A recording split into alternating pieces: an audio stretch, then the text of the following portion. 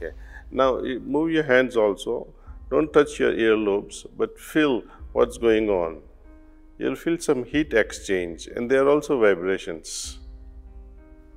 Right? Likewise, you will have specific feelings like that at each of this chakra. Either they become so light, it's like somebody is tickling you. Let us say you are so deeply in a state of love for no reason. I'm not talking about loving someone or personal love versus impersonal love, causeless versus caused love. I'm not talking of something for which one has to depend on. I'm just saying, sometimes your heart feels so overwhelmed with this love within for no reason. Imagine what happens to you at that time. Watch the vibrations within your entire body. Scan your system from top to toe and see where those vibrations are revolving. Watch that. Secondly, watch when you are so afraid, when you are so fearful. Close your eyes at that time and scan your body and see from or in which part of your body these fearsome vibrations are gravitating. What is the epicenter of those vibrations of fear? Epicenter of vibrations of love. Epicenter of vibrations of contentment. Epicenter of vibrations related to anger. During all these classical moments, just focus.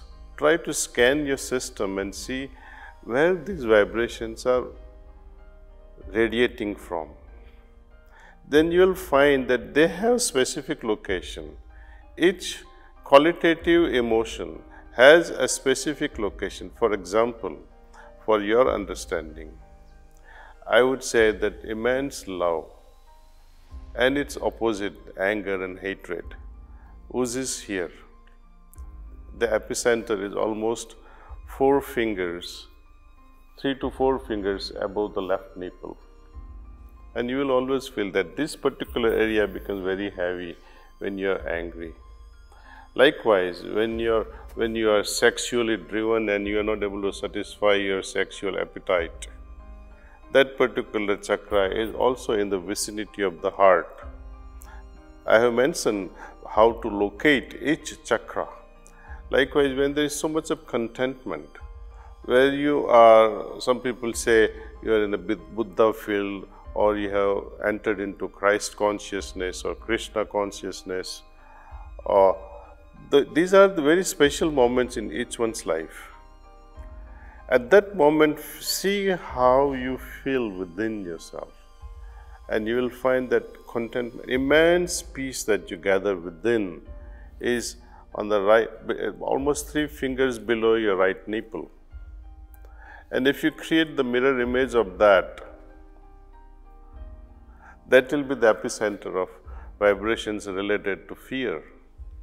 Now, these are all energy vortexes, I call them. Chakras are nothing but energy vortexes which are like epicenter of each emotions, in short. And they are all experientiable. How to feel that? What those vibrations are like. For example, open your palm like this and see if you can take it near your eyebrows, but don't touch it, and see how you feel at that moment. Okay. Now you move your hands also. Don't touch your earlobes, but feel what's going on. You'll feel some heat exchange, and there are also vibrations. Right? Likewise, you will have specific feelings like that at each of this chakra. Either they become so light, it's like somebody is tickling you. Or when it is worse, for example, love versus anger and hatred. The vibrations arising at this particular chakra, which is almost 3 fingers above the left nipple, you feel so much of vacuum there. though there will be vibrations, but they are so pleasing, very pleasing, as if someone is tickling you. But when you are angry, the same chakra becomes heavier and you feel like scratching it. And more you scratch it, I think heavier it becomes. But when you become meditative again and try to dissolve these heavy vibrations, then the anger will also dissolve.